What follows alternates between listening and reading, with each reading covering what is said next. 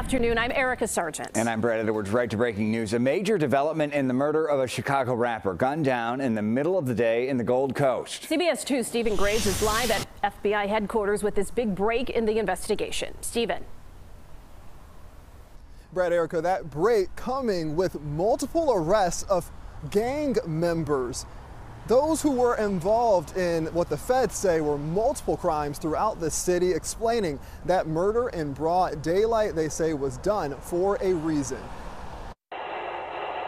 The barrage of gunshots caught on video is hard to forget.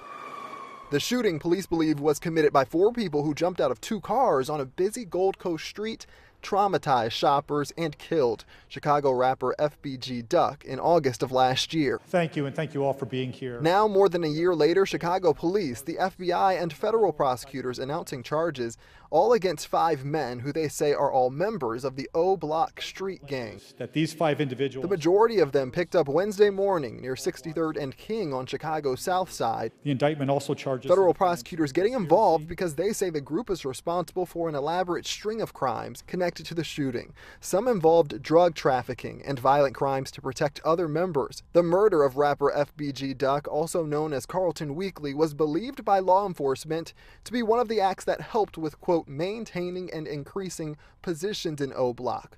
Prosecutors also used social media and music videos to build a case.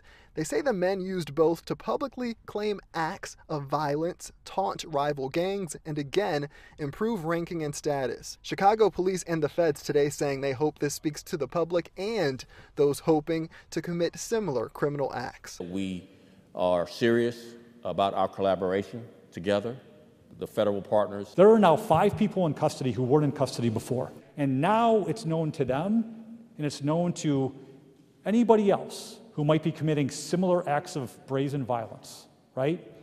And who may brag about it or not brag about it, that their day has come.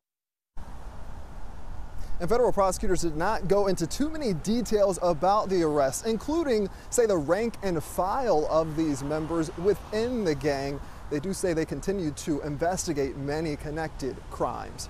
Reporting at Chicago's FBI headquarters, Stephen Graves, CBS 2 News.